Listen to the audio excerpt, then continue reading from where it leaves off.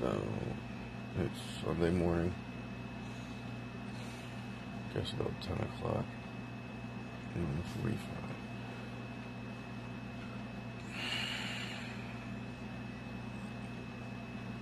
Boys got a game. A couple hours.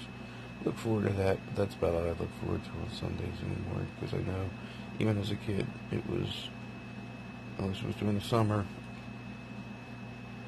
or some kind of vacation, holiday vacation.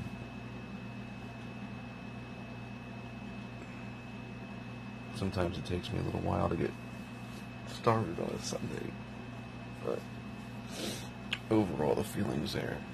The last day of being where I want to be, with the people I want to be with, and doing some of the things I'd rather do. Excuse me. Ugh, Sundays. That time, he said, Morning. If it weren't for the mosquitoes, I would have kept walking. Monday. Get a ride from someone. Day something or other. Retail theft and obstruction. I think I'm just going to as well. Start throwing up generic Sad news. New Hampshire day, whatever. Last Wednesday night, Here less on than an out. hour after watching the Boston Red Sox. Alright, rainy day too. I guess it's better than being out here at 8 a.m. and sweat my nads off. But doesn't really matter. Yeah, it doesn't matter. It's still up early. I think what I'm going to start doing is combining my Sundays and Mondays. For now, because our weekends are usually pretty busy now, especially with Joe being on two different teams. I mean, even today, he's got a game. It's varsity only, but both teams need to suit up. And, well, he's had just as much varsity play, as he has JV play. Something that's hot on some of the parents and a couple of the kids' minds this weekend, and I'm sure today, is the fact that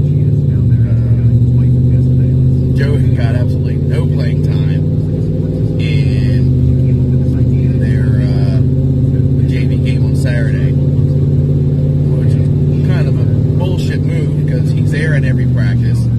He cleans up after every practice like the freshmen are supposed to. He doesn't bow out. He doesn't disappear. He doesn't dip out like a lot of the kids do. He's been there in every single camp session, every single training session, everything, through his seizures and all. He's made it on time. He's made it there. He's stayed the whole time. He's done it. He's done it. He's done it. He's done it. He's done it. And then the bench him. And then there was one other teammate of his who got about 5-10 minutes worth of play, but he came off at the end of the game dejected and angry. So I'm like, well, you got time on the field, but anyhow. But just to recap the weekend, it was a pretty decent weekend, mood-wise. I haven't had any problems. We've all been gelling together. We video chatted with Shannon the other day, and it was good. Everybody was nice, and it's funny. Joe gets all quiet, and, being a goof and all, but this boy's called her more than any one of us, his mother or myself, have contacted Shannon. So it's cool. She's doing great. So it was nice. I think that we're still trying to, the remaining four of us in the house are still trying to adjust and adapt to just being four of us. It's been five of us for 10 years, and it's been a hell of a 10 years. So it was 10 years where five of us were really, really, really not just growing together, but pushed and made, I guess you could say, to grow together. And I think it was good for all of us. And to see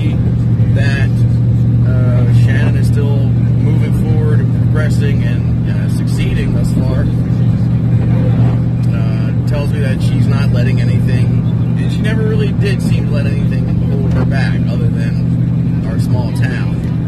And she's put all that behind her now.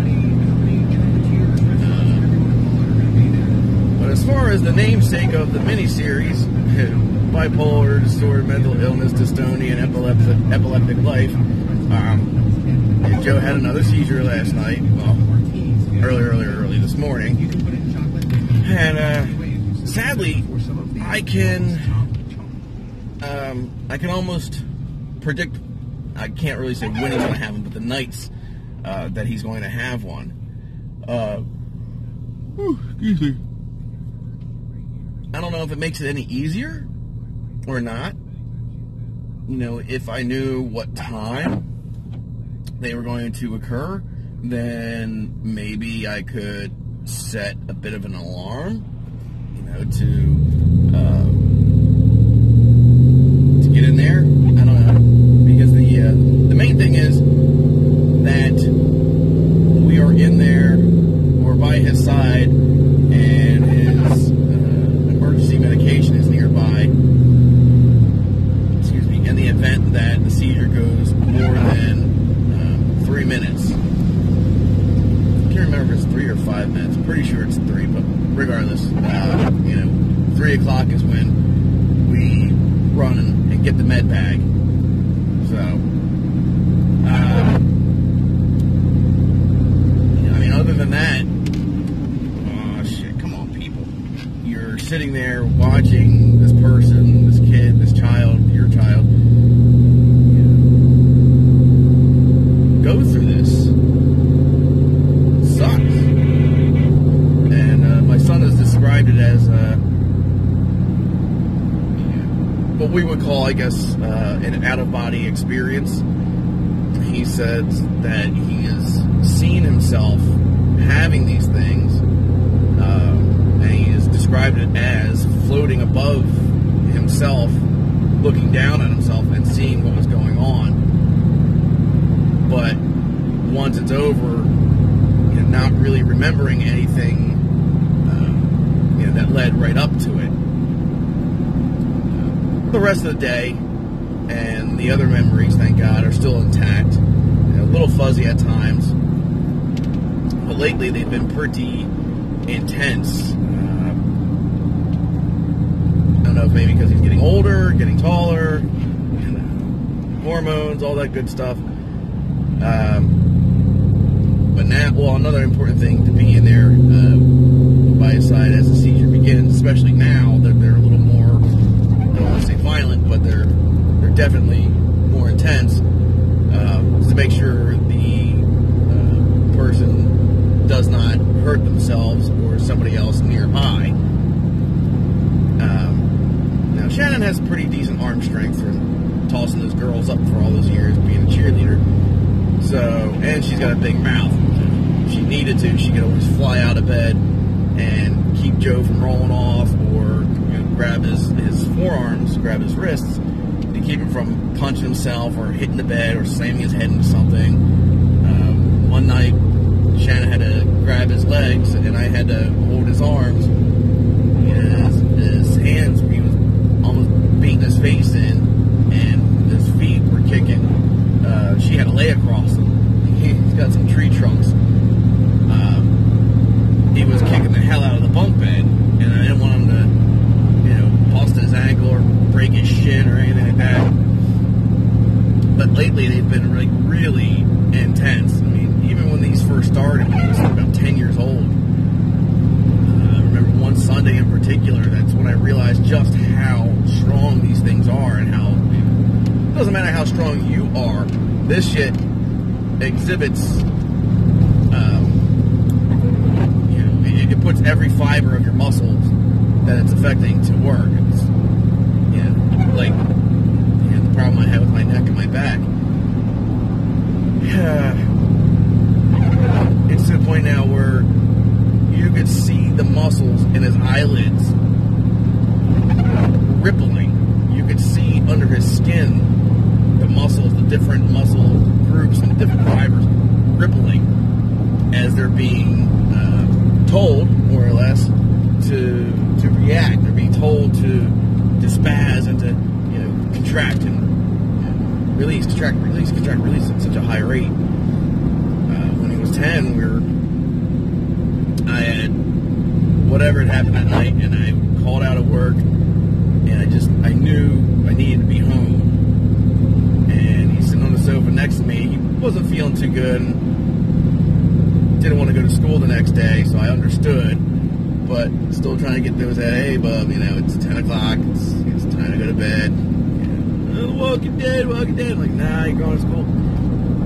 And he started to lean over, put his head on my lap, and then he sat up after a little bit, and then took a gasp, which is usually the indicator.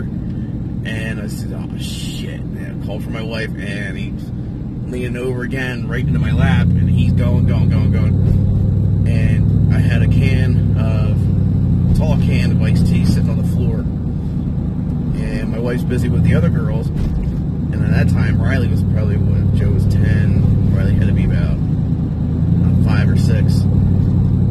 And he's trying to get one of the girls to come back in the room quick because I couldn't keep him up there. And I said, he's going to roll. Come on, people. The sign says left lane ends, merge. That means, I'm going to keep driving in it until the very last minute. Yeah, you freaking idiots. Then I'll get over. So anyhow, 10 years old, and he wasn't, he was a lot shorter then than he is now. And all I could do was, hold tight to him and more or less roll to the floor with him. And I couldn't stop it. All I could do was kind of anchor it and let him land on me, more or less. But because of the strength that these seizures come on with, I couldn't stop him from falling off the sofa, and in the end, I couldn't stop him from smacking the top of his forehead on the doggone can on the floor. But, imagine now. I mean, he's taller. He's almost 5'7". He's trimmer, but he is a lot more muscular than he was at that point. So I mean, it's you truly feel helpless. And it really sucks balls. It usually leaves him, even if he can get his, and this one really hurts me. One of the things that really hurts me is he goes to school. He's, aside from a massive headache he's been having afterwards, it used to just be a regular headache, but he says now the headaches are terrible afterwards.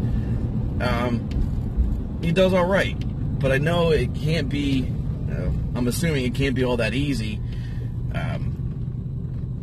especially on a Monday, starting off the school week, and you've got so much to do, so much to keep track of. He already has an issue with memory retention. Now you've got this thing wreaking havoc on your brain, because sometimes he's left a little, I don't want to say confused, but things get a little scattered up there. Sort of like when it was Iron Man 3 and Jarvis' suit needed to, I think I need to go to sleep now. And as he's charging the suit up, everything is back online, but when I get to the end of the sentence, I sometimes say the wrong tomato. I hate to say it, but I mean, it's true, and until I find a better word or phrase for it, the kid is a trooper. He definitely inspires me. He definitely infuriates me. But the inspiration outweighs everything else. And if he can do it, I can do it. Simple as that. So, other than that, this weather isn't helping my pain at all. Sucks. Sucks balls. I'm running low on my pain aids, so yeah, probably won't be able to refill that until Friday or Saturday, at the earliest.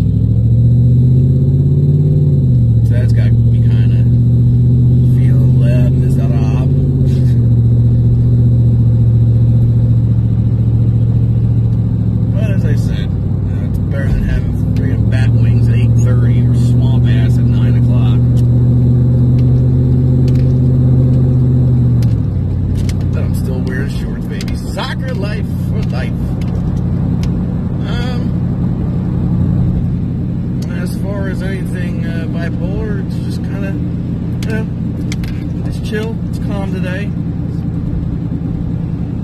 Haven't had any kind of issue. Are they closing this lane or? But as I said a minute ago, it is Monday, so we'll see how this day and how this week goes. Huh? All right, I'm gonna wrap it up for now. Hopefully, have a little bit more to add later on. I hope that any one of you, or the one of you, who are following this series or viewing, are finding something in my incoherent ramblings at times, finding something useful, helpful, entertaining, or worth sharing. As I said, please feel free to share the link. Share it off of YouTube. I think my privacy's set on Facebook where you may not be able to share it. But anyhow, find it on YouTube, share it, like it, subscribe. And I do know there's one person out there watching these videos. She's a beautiful, beautiful, beautiful 10-year-old. I keep trying to tell her, so these things aren't really geared. They're not aimed at 10-year-old young ladies, kiddo. I know, but I like to watch and give you views and subscribe and watch your stuff. Alright, doll face. It's my girl.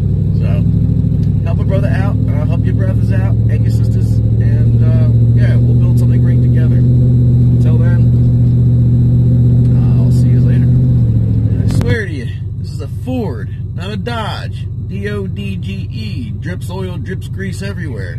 So why is my truck dripping oil, dripping grease? I'd rather have it drip oil, drip grease than be found on road dead. S-O-R-D.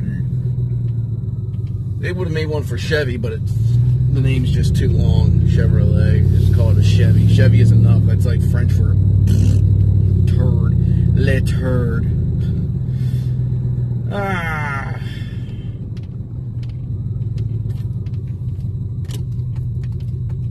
It's a roller coaster. Life. Bipolar disorder. ADD. Epilepsy. But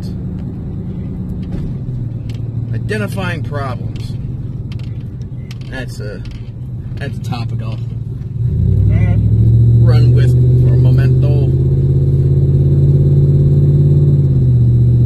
The benefits to having lost, or it turns up and down and doesn't get quieter. What the hell? Yeah. I hear a lot of kids talk about, well, we lost, because we made mistakes on the field. Okay, well, the books say, yes, it's a loss. But if you can learn from that, then it's not a loss. It's not a total loss. You learn from it, you improve on it. Benefit that I had to having lost my marbles at one point is, as long as I'm monitoring myself, as long as I'm paying attention and listening to me, I can see the warning signs. I can see the things that I'm doing, or the things that the way that I'm feeling, or even when there's other people around me, whether they realize it or not, that are aiding in my unwinding for their own personal gains. As I said, whether they realize it or not, some people are just out to watch the world burn. Some people are out to, get their jollies. Male, female, doesn't matter. Everybody's out there trying to get their fill. And, stop it, folks. It ain't right. Pick on the mentally challenged, mentally ill. Yeah. So, left untreated, unattended to, unresolved. Of course, those same things left untreated, unresolved, what have you, will come back up and bite you in the butt. Always do. Always will. That's just the way it is. That's the difference between taking a loss as a loss and taking the loss as a learning experience and moving forward from that. My fall, it was messy. It was really just a big friggin' mess. And it happens quick. It was several months before I went into the hospital. I went to the hospital in September. And I had said something a few months prior to about, oh my gosh, I need to go. I need to go check in somewhere. And at the time, my wife agreed with me. She said, yeah. But then it kind of, the talk, the thought, the idea, whatever, the notion just kind of dissipated. Not realizing what was truly happening, it was my other self, for lack of a better term, that was taking over. Like the last clear thought and idea to escape my face was, oh my gosh, I got to go check in somewhere. I've got to be committed somewhere. Briefly, I need help. And after that, it was almost as if, Mr. Wheeler, it was a Jekyll and Hyde thing. Mr. Hyde took over, and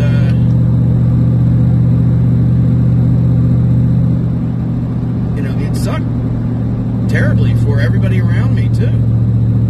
I think it sucked more for them than it did me, and that's what eats me up every single freaking day. But let me tell you, things just nothing mattered. Nothing made me happy.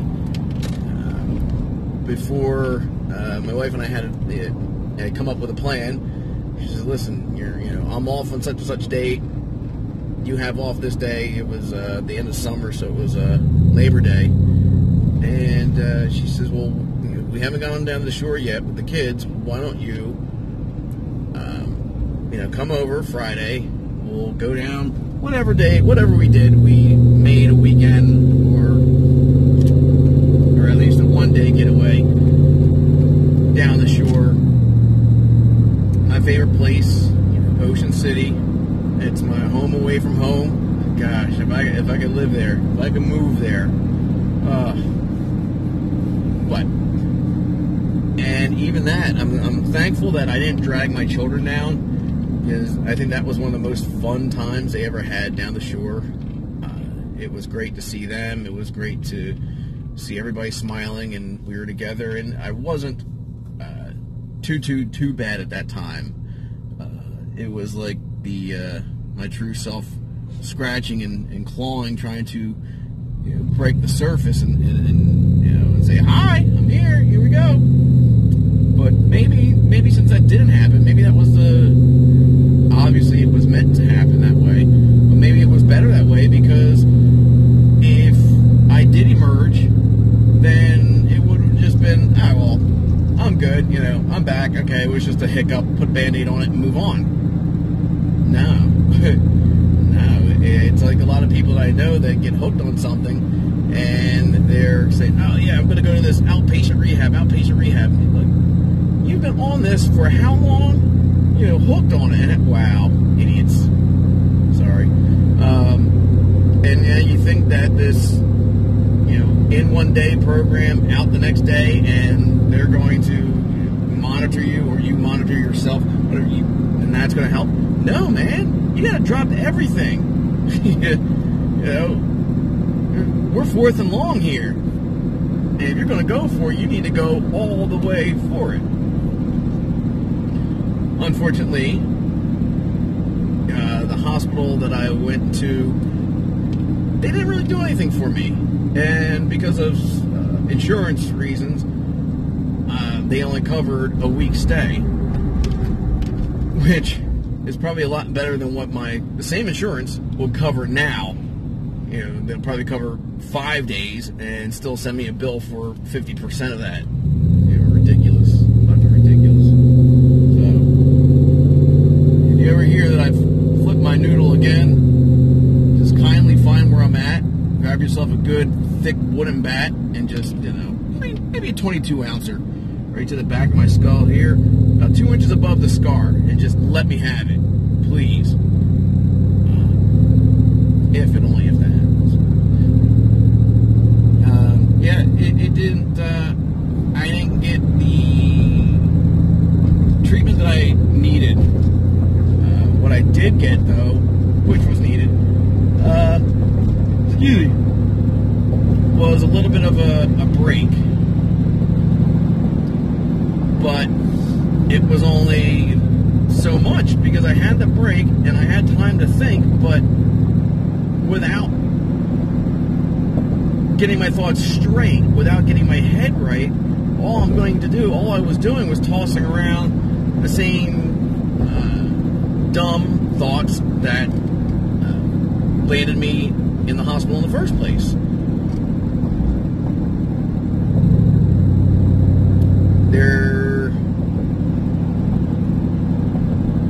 You know, this whole mental illness thing, it's truly, it takes over. I had pretty much just become that person that was telling the counselor, or whatever, that I only saw twice. Once a few days before I went home, and then another, I guess a day before they let me go. Okay, where are you going to go? What are you doing? How do you feel? And, man, did I just freaking act my way through that. You know, the answers were coming out. They were the same answers I would give you today, but there was nothing behind it. Feelings had completely shut off.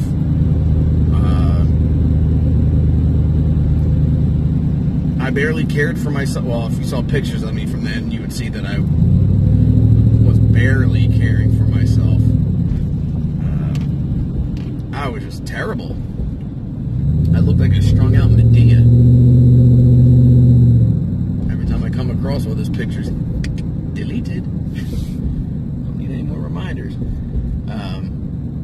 Yeah, and then I come home, and a few weeks in, and fall right back into, you know, the rut. So pay attention to yourself. Pay attention to, you know, if you've been there before and you've come back, give yourself some time to evaluate how you were thinking then, how you were feeling,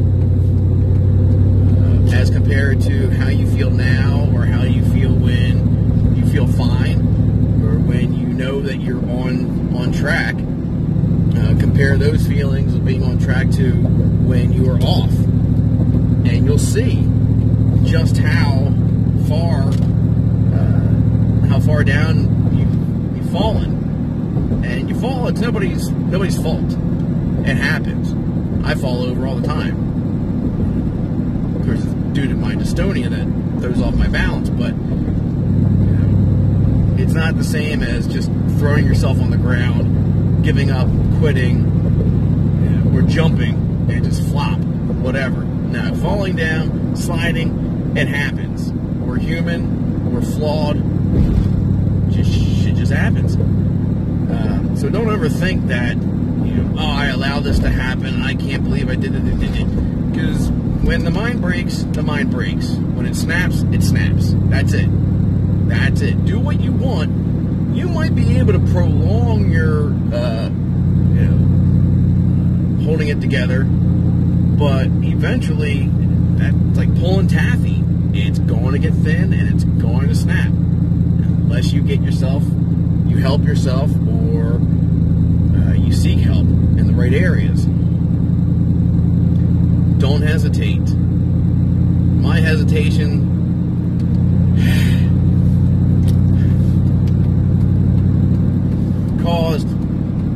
three of the most important people in my life to suffer. Especially my two oldest, my oldest and my son, let's put it that way. My son already had difficulties. He already had a lot of things going against him. And, I added to that. Because I was selfish as well. It's just, you'll be amazed at how many people you hurt when these things go left untreated, unattended to. You'll hurt even more people when you don't acknowledge, you don't study yourself and acknowledge the excuse me, the warning signs. When we feel ourselves getting physically ill, I got something in my throat, or I feel hot and cold, I feel a fever coming on, right away we're reaching for the vitamin C, we're flushing our systems with water, we're doing whatever, we're taking preventative measures for our health, okay? So why not do the same? I'm sorry, my ear is so dry. Why not do the same for your mental and emotional health? Because those two things, emotion and mental health, they heavily affect those around you. God forbid, but I can walk around the house with some kind of a cold or flu or whatever, and there's a possibility that my family may not get it. But if you're living in the same house with these people and your mind is not right and it's sick, that affects everybody deeply, whether you see it or not. Another thing that tends to happen to the sick person is kind of like what we get from other people. You see your family upset and crying maybe, or they're telling you that there's something that's bothering them that that you may be the source of, and you look at them and think, but you look fine, you don't look like you're having a hard time, you don't and you don't well, you know what we look like and what we feel are two completely different things. Granted, yes, when we are happy, sometimes it shows, okay? And when we're angry, sometimes it shows. You can ask people who know me, people I've worked with in the past, present, family, whatever. My dad told me I was in my mid-20s, and he had said something to the effect of, I'm surprised you had that many friends in town or around the area. The way you walk around with that mean scowl on your face all the time. I didn't know. I didn't think I walked around with a mean look. But as I got older, I would hear that from a lot of people. Now, if I truly did have this, mean scowl upon my face on a regular basis, then shoot. Sorry. That train of thought just jumped the rails, went down a dirt road. But as I said, I was getting older and I was hearing it from more people. People would tell me I look unapproachable, and then I would get, it's probably 50-50. Just as many people saying, no, you look totally inviting. You look like we can ask you anything. We can bug you in the middle of your day and you wouldn't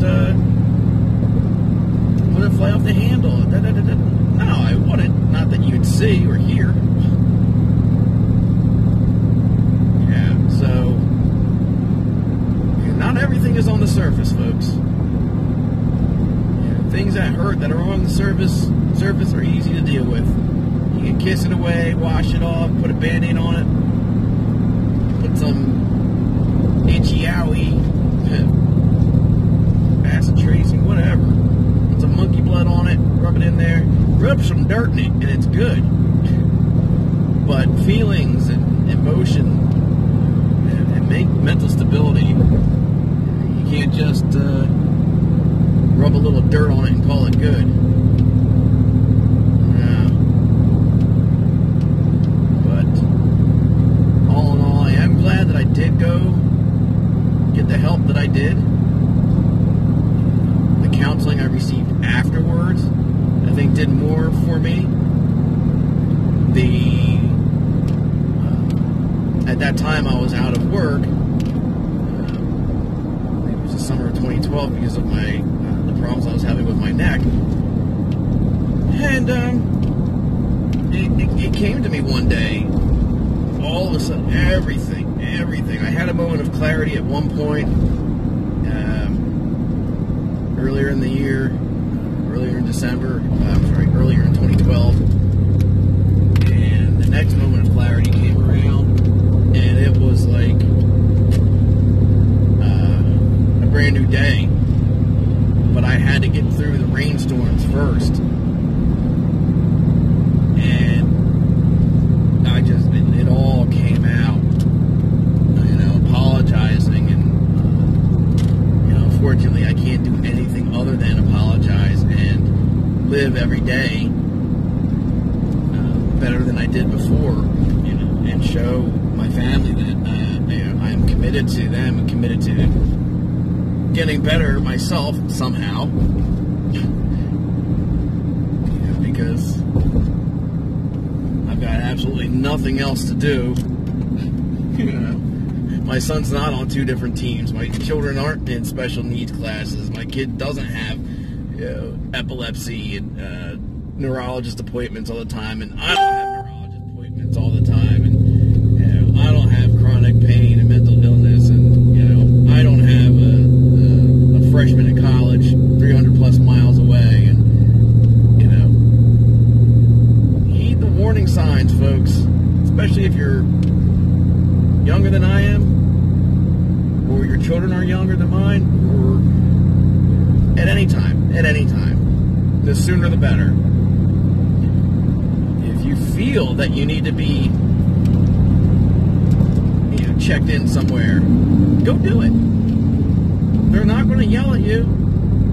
They'll take your shoelaces and your belt and your drawstrings and your jewelry and your necklaces, bracelets. I'm trying to think. Although I could have just taken the elastic out of my underwear and did something with it, but I guess they draw the line at draws. There's no shame in it. There's no shame in doing what you feel you have to do, as long as it's within the guidelines of legality and within the guidelines of the law and decency. Do it. Don't hesitate. Pull that trigger instead of the other trigger.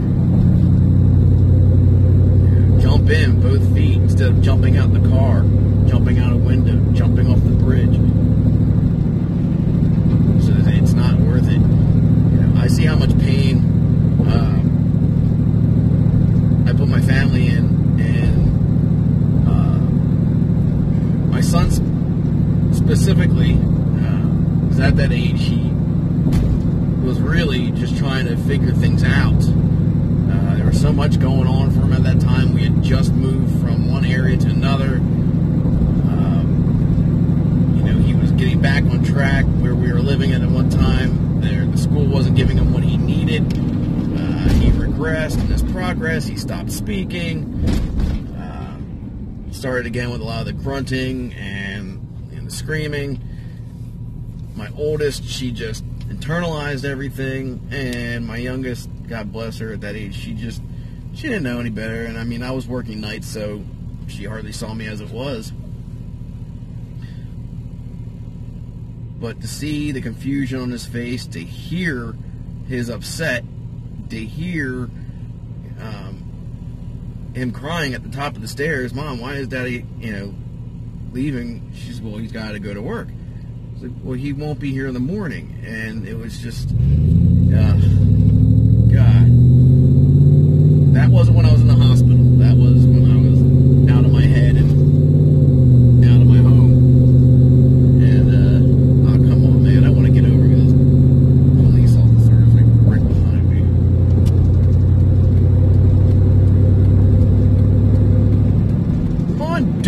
shit. The guy in the right lane won't slow down enough for me to get over. Hammerhead. Thank you. Whereas now I had to speed in order to get over. But, I always see them. Yeah, get the help. Before it's too late. The number of people you affect and you hurt by ending your own life or worse, is far greater than the number of people that would be hurt if you go and get the help you need or put yourself in a better position, put yourself in a better place. For me, at that time, I lost my bearings, and there was somebody else on the other end playing me like a fiddle, and the Pied Piper, and I'm went right along with it, like a fool, like a gosh damn fool.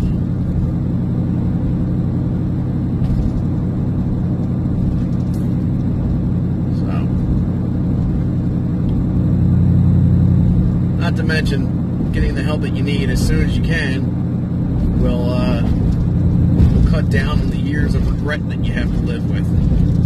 Gosh damn, regret's a son of a bitch. It's the heaviest anchor I've ever pulled.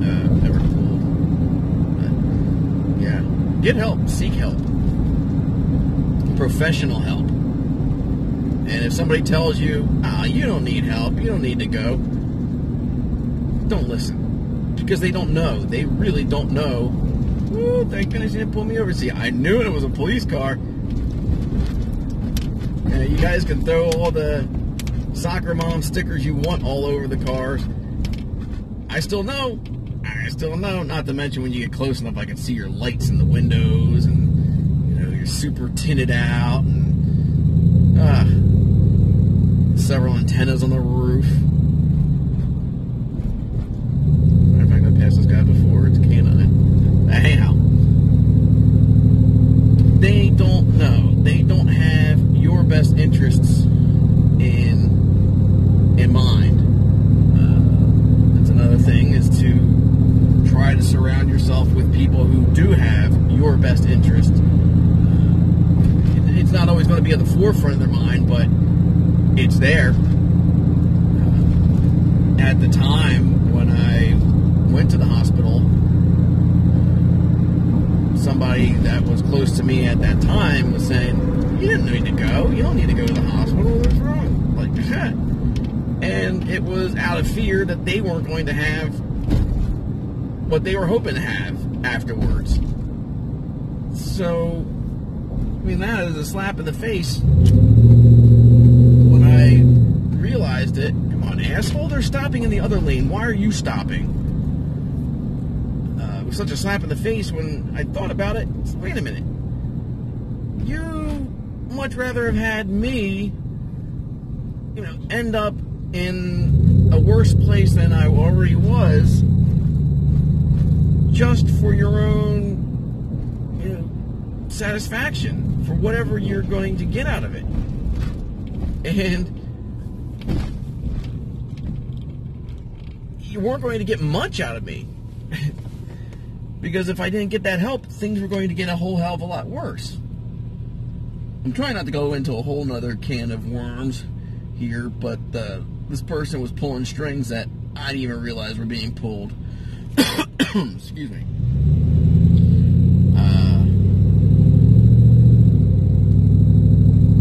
Let's just say it took me years, and I thank God that I can do this. I've forgiven the person. Not outwardly to their face, or that they would hear it, because, well, no. I've forgiven the person, but not the action. I can't forgive the action. As I said before, we're human, we make errors, that happens. We're not perfect, but no, won't forgive the actions. you know, my wife even tried to warn these people, you don't know this man, when she was taking me to the, well, that's right, I can't assume this way, taking me, well, I was at the hospital and she was visiting. My wife, one-on-one, you know, no bickering, no fighting, you know, it was just a straight shoot. You don't know what you're getting yourself into. You know, she told this person, I've been with him, you know, we were, I think, in about 17 years at that time, so, and we had dated for about 2-3 years, so, you know, we had been together for about 20 years. She said, I have seen him at his worst times, you know, till date, and there's times when I myself can't do anything to help it, to stop it, to, you know, make it any easier on the children. I have to grab and go. You know, if it's let's go to Grandma and Pop-Pop's, if it's you know, let's go for a walk, something, anything to get them away from me and my words. Not so much my actions, but actions, you know, tend to follow words shortly. But thankfully, it didn't really come down to that. You know, I never got physical with anybody. But you know, that's another thing. If somebody who knows and, you know, knows this person, and they're telling you, hey, this person's not well, you know, listen to them. If they've known this person, if there's history, you know, substantial history, take their word for it. Don't mess with this person, you know. And they did. They didn't listen. And you just threw 3 more people in the mix to get hurt. Because you were being selfish and thinking only of yourself. So,